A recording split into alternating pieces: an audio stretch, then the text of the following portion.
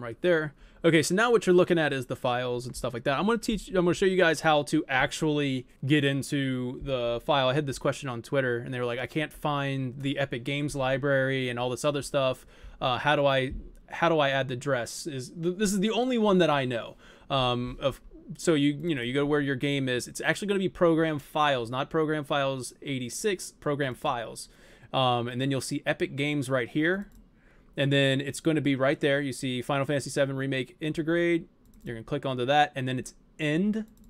And then you're going to go to, oh man, which one is it? I believe it's Content. Yep, Packs. And then you'll see that I actually created a folder called Mods. You click into that, and then you can add the download that you pull off of Nexus Mods.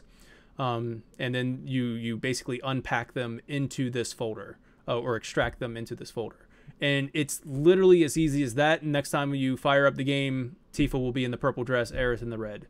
And it's that easy to do the dresses. Now, I'm not sure exactly when it comes to like the weapons. I think you're going to have to find the folder that say Iron Blade can be replaced by the Masamune. You probably have to find where the Masamune or the Iron Blade is, and then replace that file, right? And rename it the same thing. Is that what you're saying, Suna? Yeah, pretty much. Yeah. That's what I'm predicting, at least. Yeah. So that's basically the tutorial for how to get the dresses in. It's really simple, and there you go. You just follow those steps. Create a folder called Mods. Put it in there. Now it's going to be alphabetical. So like say if you downloaded all of Cloud's dresses, then the alphabetical one will load, not the other ones. So I don't know if that's maybe it even like throw it off completely, but I'm not sure.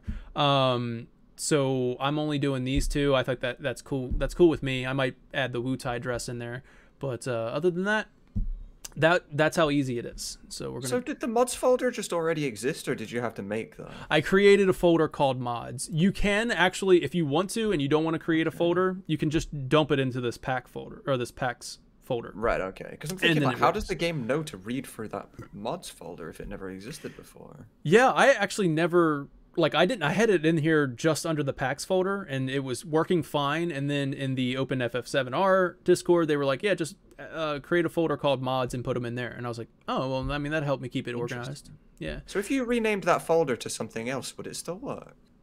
That's interesting. I'm not sure. Because if it doesn't, that means they programmed it to accept a folder there called Mods. Called Mods.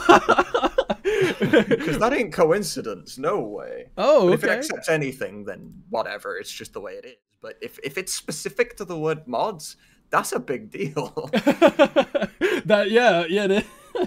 I didn't think of it that way, but yeah, I guess it is. They're like, hey, we're gonna read this mod.